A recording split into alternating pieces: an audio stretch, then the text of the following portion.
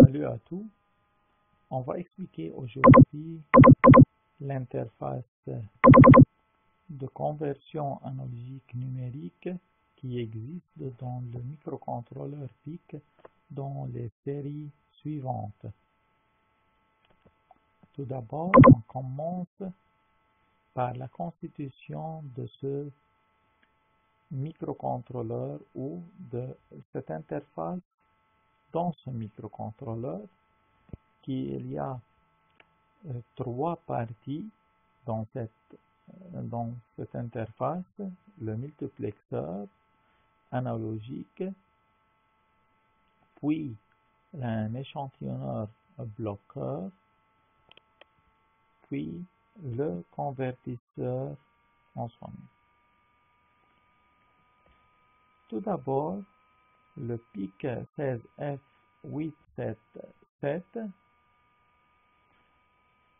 contient 5 voies sur le port A. On a 4 voies sur le port A. Le convertisseur analogique qui peut accepter des entrées analogiques. Ces 5 voies RA0, RA1, RA2, RA3 et RA5, puis 3 voies sur le port E. En tout, ils seront 8 voies de convertisseurs de conversion qui peuvent accepter des entrées analogiques.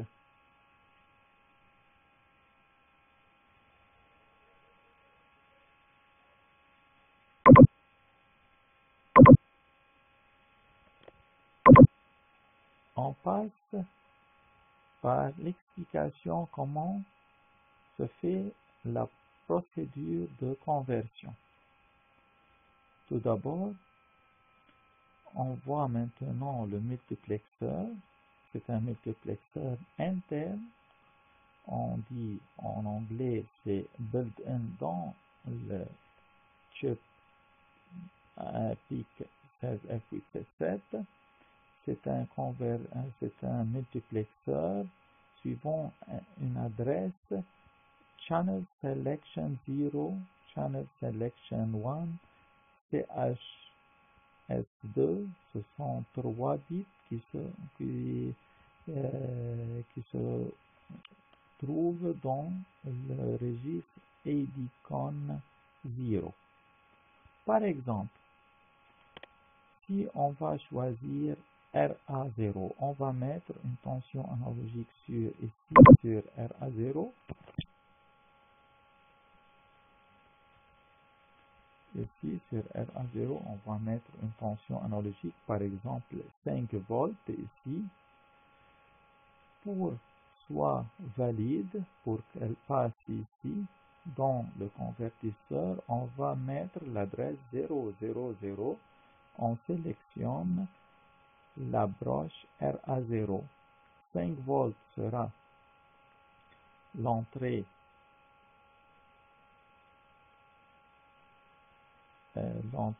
analogique. Cette entrée sera transformée en valeur numérique. En valeur numérique, c'est 1023. On va voir comment 1023. Il y a deux tensions de référence, V référence moins et V référence plus. On va voir ultérieurement le rôle de ces broches pour augmenter la précision de cette conversion. On va voir ultérieurement dans les diapositives ultérieures le rôle de ces broches. Le déroulement de la conversion. La conversion commence toujours par mise à 1 dans le bit Go et Down ADCON 0. Lorsque la conversion sera terminée, ce bit sera à 0. Au début, on met dans go 1,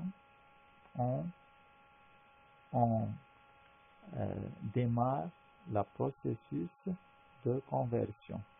Lorsque ce bit sera 0, c'est-à-dire done, c'est que la processus ou la procédure de conversion sera terminée ou complétée. Le résultat de cette conversion sera dans deux registres, AD result high et AD result low. Pourquoi on utilise deux ou on a besoin de deux registres? Parce que la conversion est sur 10 bits dans le microcontrôleur PIC. C'est pour cela qu'on a besoin plus qu'un registre. Parce que chaque registre contient 8 bits. On utilise 8 bits du premier registre et 2 bits du deuxième registre. Et il reste 6 bits, on les met à 0. On va voir comment se fait, on mémorise le résultat. La valeur n de la conversion. Comment on a su, comment on dit, 1023 c'est la conversion de 5 volts. La valeur numérique sera ici, elle est calculée suivant cette formule. Par exemple, si, pour prendre un simple exemple, on prend V référence moins égale à 0 et V référence plus est égal à 5 volts. La tension maximale qu'on peut accepter sur la broche analogique plus petit que 5 volts ou égal à 5 volts. Si on a une tension 5 volts Vn, 5 moins 0 c'est 5, sur 5 moins 0 c'est 5, 5 sur 5 est égal à 1. 1 par 1023, la valeur numérique en décimale c'est 1023. En valeur numérique c'est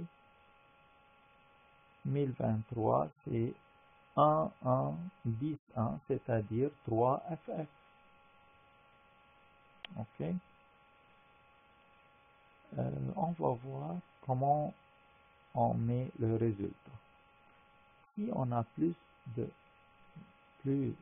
précision, par exemple, si on sait que la tension maximale est égale à 1 volt, c'est mieux d'utiliser V référence plus 1 volt et V référence moins 1 volt. C'est mieux d'utiliser V référence plus et V référence moins 5 et 0. C'est pour augmenter la précision et l'erreur sera diminuée parce que l'erreur c'est Q sur 2. C'est quoi Q? C'est Q, c'est pas de conversion. Pas de conversion, c'est-à-dire on a c'est l'échelon de conversion. On va la voir. Pour faire la conversion, on a besoin de deux registres essentiels. Si on sait, on explique les différents bits de ces registres, on sait la procédure de conversion complètement. Tout d'abord, on a dans le registre AD-CON1, c'est Analogique-numerique control 1. Il contient ce registre un bit ADFM. Quel est le rôle de ADFM? ADFM, Analog Digital Result Format. Ici, si on choisit ADFM égale à 1, on met le résultat ici. Dans AD Result Low, on choisit 8 bits et 3 bits dans AD Result High. Et les 6 bits à 0 seront dans le registre AD Result. On les met à gauche. Par exemple, le 5 volts c'est 1023, c'est 1,1 et 8,1 ici c'est 3FF. Si on choisit ADFM égale à 0, le résultat sera FF, ici 1,1 et tous 0, c'est-à-dire FF c'est 0.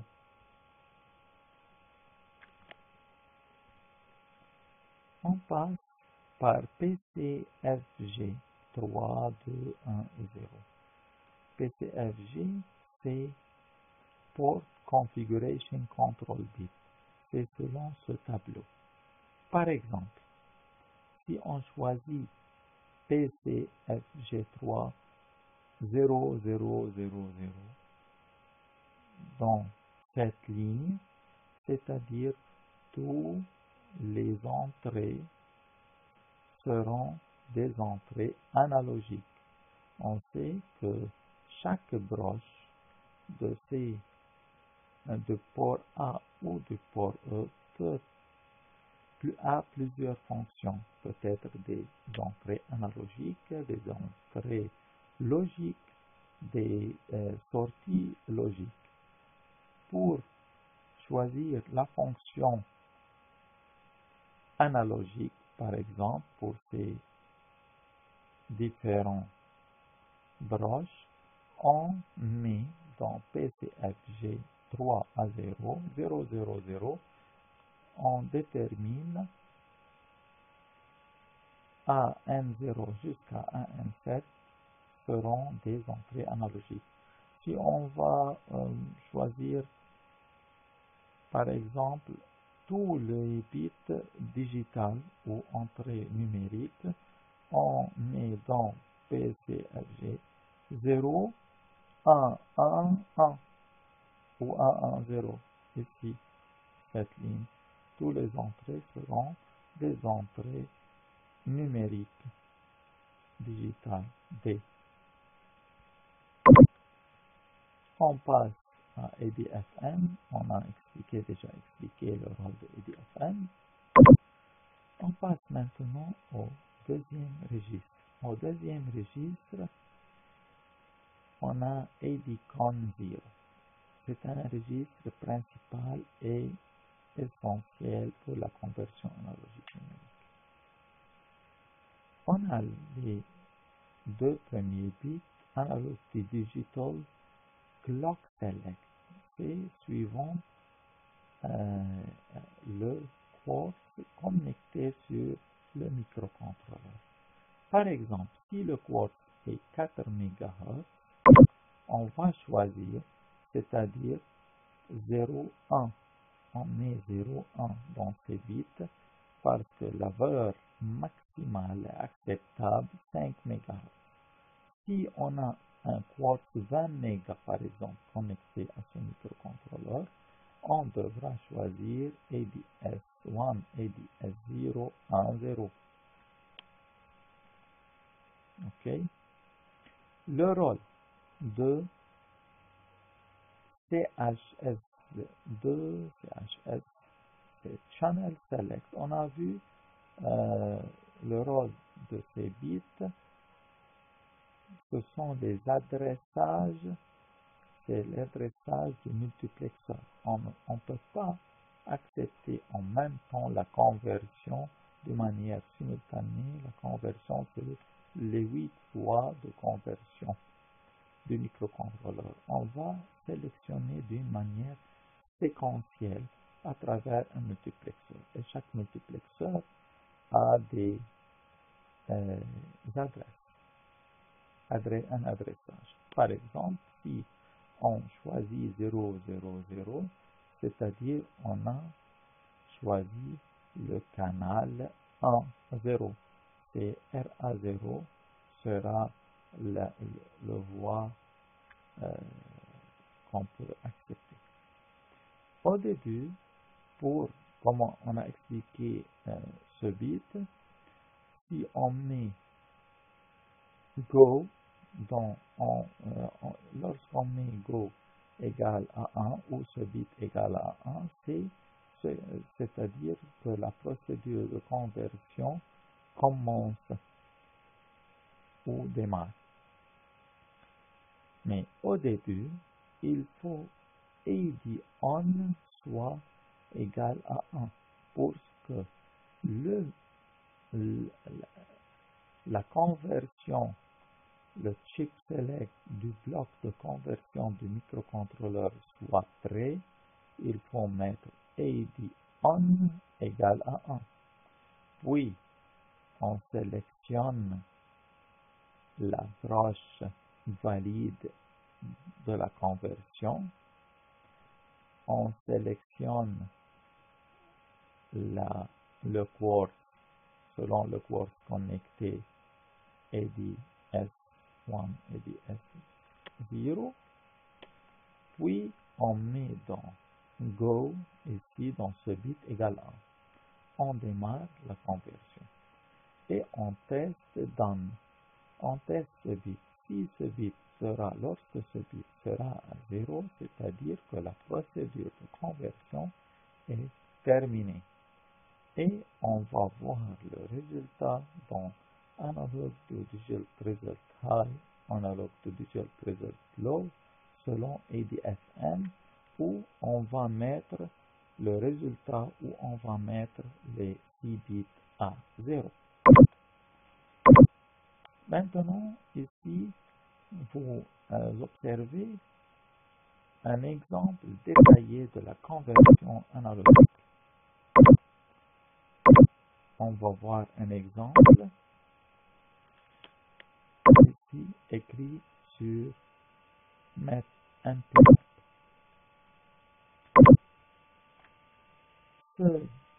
Ce programme, c'est la conversion analogique numérique sur la broche RA0 et le résultat sera mis sur le port C et sur le port B.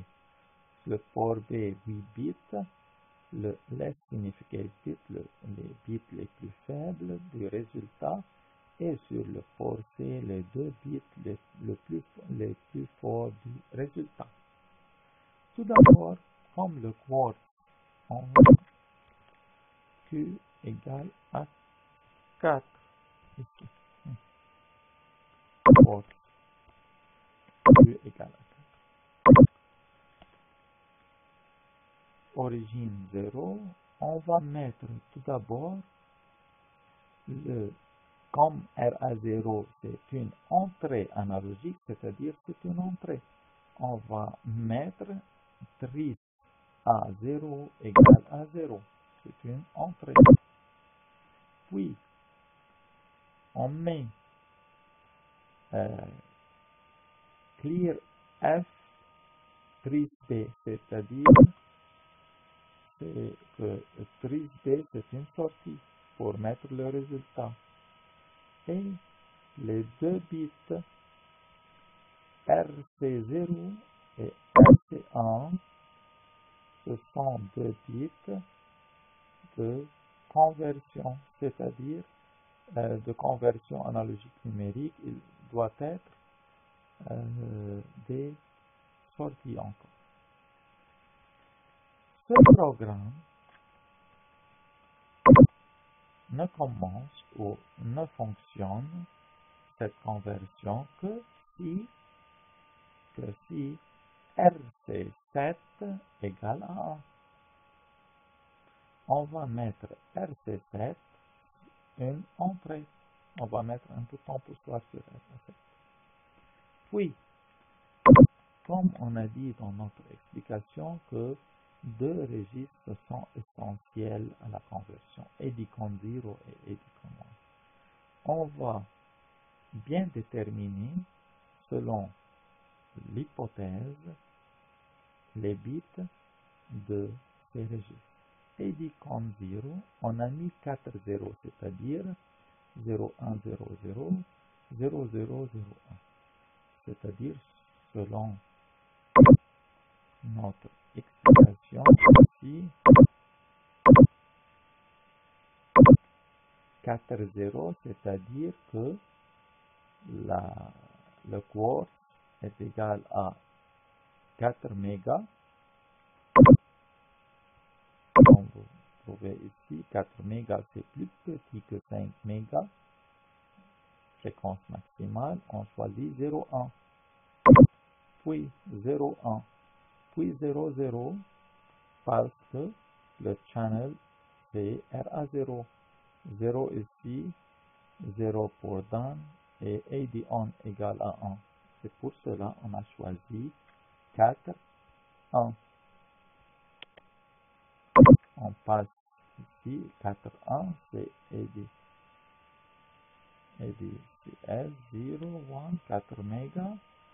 Ici, c'est le port RA0 valide. AD on equals 1, c'est le convertisseur est prêt.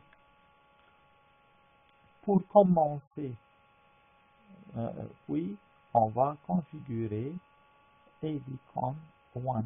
ADCon 1, pour configurer ADCon 1, on passe ici pour voir le rôle de ADCon 1. ADCon 1, on a mis la valeur 8, 0. C'est 1, 0, 0, 0, 0, 0. On va analyser ce code. 1 ADFM égale à 1, c'est-à-dire on a mis le résultat comme suit. On a mis AD result low 8 bits dans AD result low et 2 bits dans AD result high. Et les 6 bits 0 seront à gauche.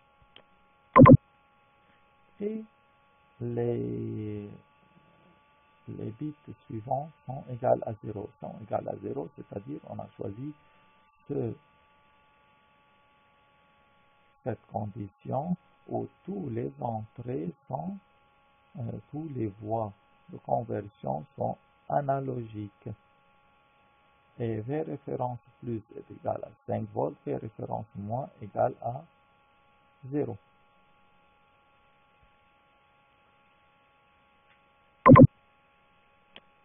On passe maintenant.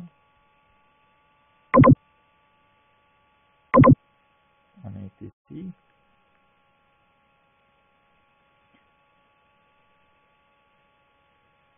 On passe maintenant à au test de RC7. Bit test file skip 7 pour C,7, c'est-à-dire on va faire un test sur ce bit. Si égal à 1, 7, on dépasse GoTo au début et on commence la conversion. Si égale RC7 égale à 0, on sera dans le loop début. Ok.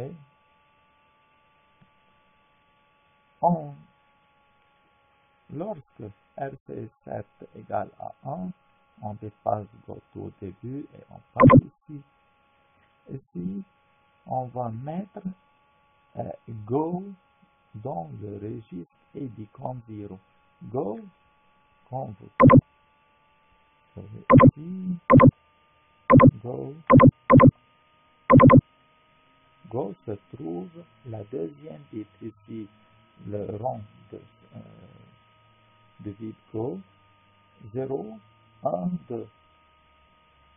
Bit set file ADCon 0,2, c'est-à-dire on démarre la conversion. On met dans Go égale à 1, c'est-à-dire on démarre la conversion.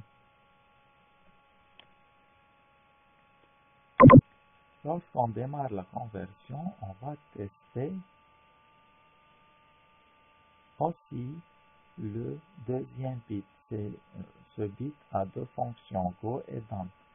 Si au début, on met dans Go 1, puis on teste si le résultat de ce bit égale à 0. Si ce résultat, ce bit égale à 0, c'est-à-dire que la conversion est terminée. Bit test file skip if clear est dit comme 0,2, c'est-à-dire on teste go down bit. Si égale à 0, c'est-à-dire la conversion est complétée et les résultats sont prêts dans AD result high et AD result low. On dépasse ce boucle ici.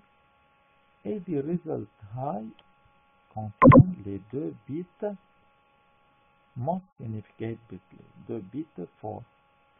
Il y a deux bits seulement. On va mettre dans oméga, puis on va mettre oméga sur forcé RC0 et RC1. Et on va prendre les 8 bits faibles, on va les mettre dans oméga et on va les mettre dans port B. Puis, on commence le test de RC7 pour prendre une deuxième conversion si RC7 égale à 0. Égale à 1. Égale à 1. On va voir la simulation de ce programme.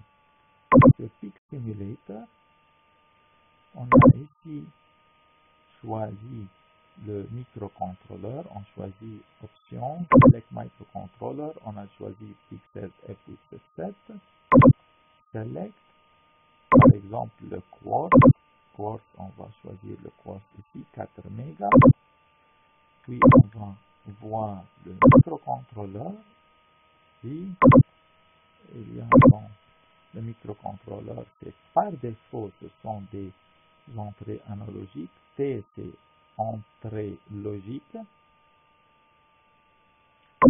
On va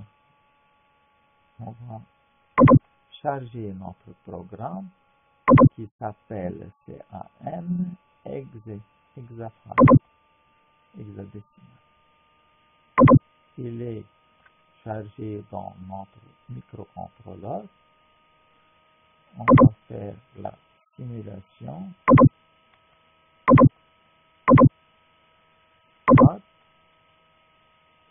On choisit là.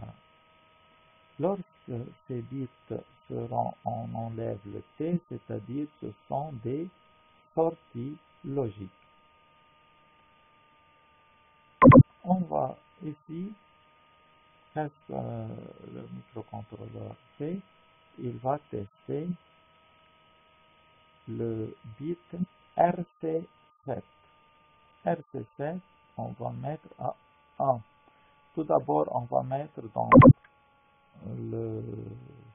sur la broche RA0, par exemple, 1023, c'est-à-dire FF. Si la conversion est valide, on va voir un 3, c'est-à-dire un 1 ici, et un FF, c'est-à-dire 8 LED seront allumés sur port B. On va tester notre estimation. On va ici. OK. Notre résultat est vérifié. On va voir AD result high et low. AD result. On va voir AD result CFS.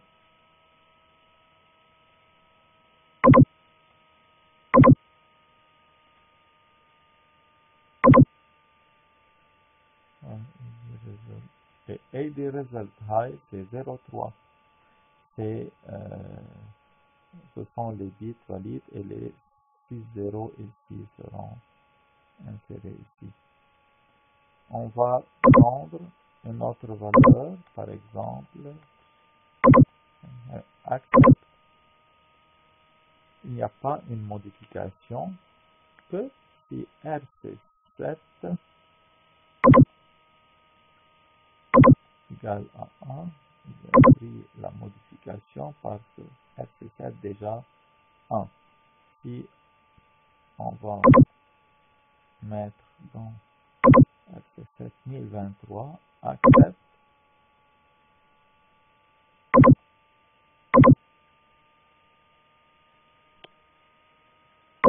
RC7 égale 1. OK. On arrête la conversion. On met une autre valeur, par exemple 0.